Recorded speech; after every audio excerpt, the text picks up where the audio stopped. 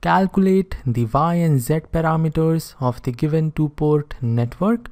And this is the two-port network given in the question, and we are required to calculate the y parameters and the z parameters of this two-port network. And we know already the steps required to find out the z parameters and the steps required to find out the y parameters, and therefore I want you to pause this video and try to solve this question on your own.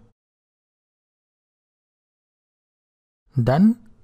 Okay, now we will understand the solution of this question, and first I will explain the conventional method and then I will explain the shortcut method. And in order to follow the conventional method, we will first mark all the currents and voltages of this two-port network. This is port number 1 or the input port, and let's say the input voltage is V1 and the input current is I1. This is port number 2 or the output port, and let's say the output voltage is V2 and the output current is I2. Now when you focus on current I1, you will find it will be equal to potential at this point minus potential at this point divided by the impedance Z. And if I connect this point to the ground, then potential at this point will be 0 volt, potential at this point will also be 0 volt, and therefore here potential will be V1 and here potential will be V2. Therefore current I1 will be equal to V1 minus V2 divided by Z. V1 minus V2 divided by impedance Z, or we can write current I1 is equal to 1 over Z multiplied to V1 minus 1 over Z multiplied to V2. Let's say this is equation number 1. And now let us find out current I2, and both I1 and I2 are the currents of the same branch, but they are flowing in opposite direction.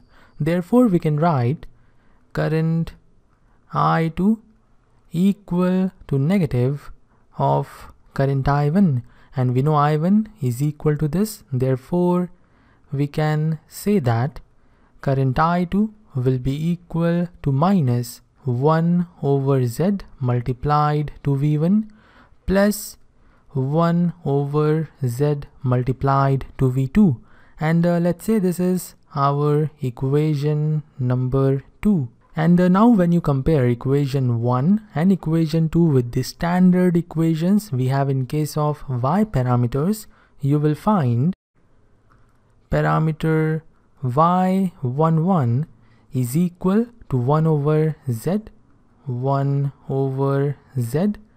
Parameter y12 is equal to negative of 1 over Z, negative of 1 over Z.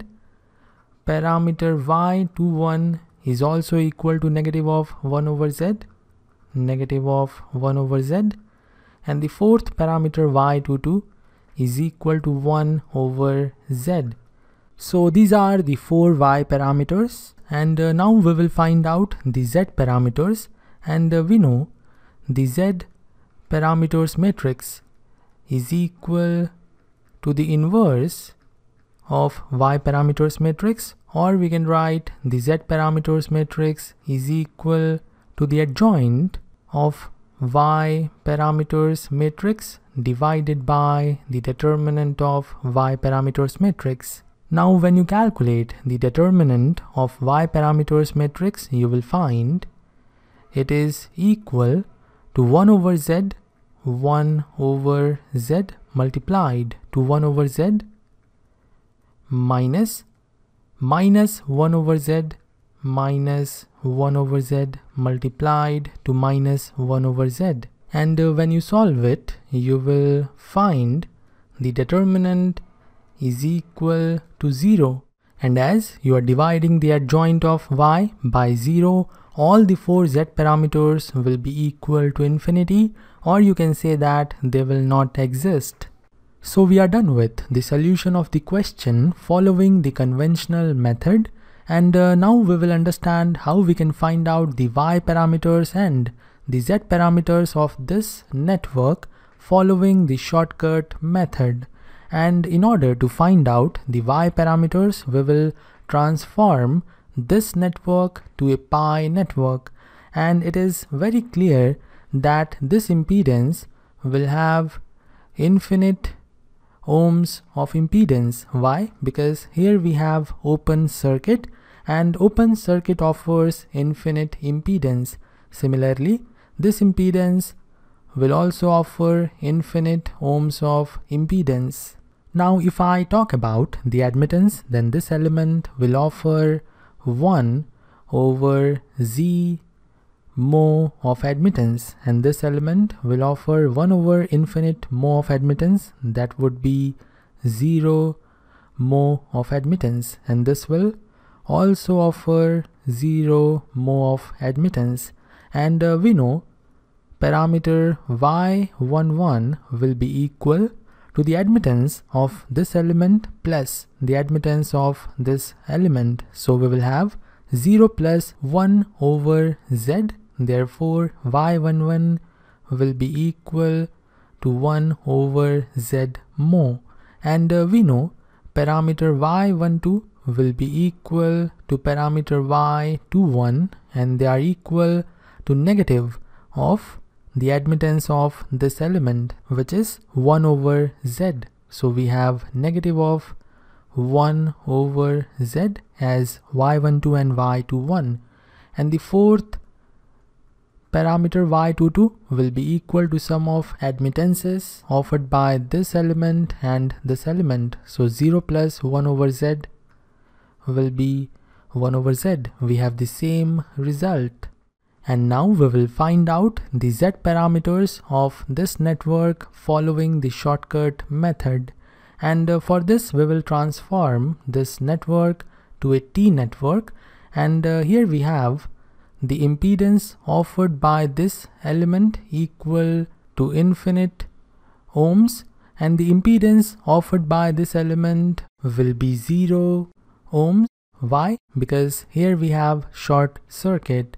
And we know parameter Z11 will be equal to the sum of impedance of this element and this element. So Z plus infinity will be infinity. Parameter Z12 will be same as parameter Z21, and they are equal to the impedance of this element, that is infinity.